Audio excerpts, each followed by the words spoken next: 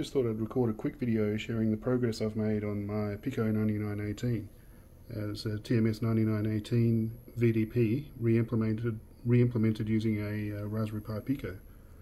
So this is my sort of prototype setup at the moment, connected to my TI99, and so I thought I'd try it out, and it freaking works.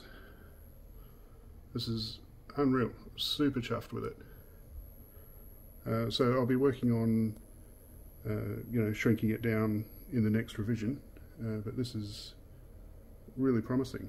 So currently it only implements the TMS9918, so it doesn't do any F18A type coolness yet, but that could easily be done in the future. And so I think this is another possible future alternative for the F18A, which will be obviously a lot cheaper than the FPGA. So let's try it out.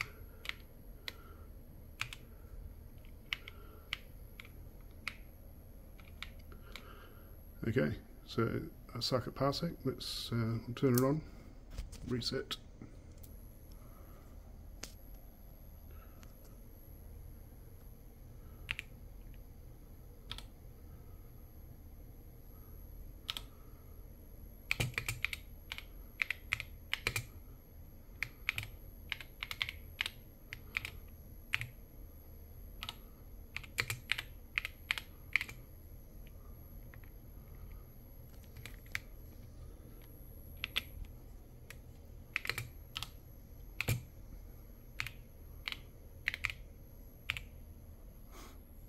Nice one.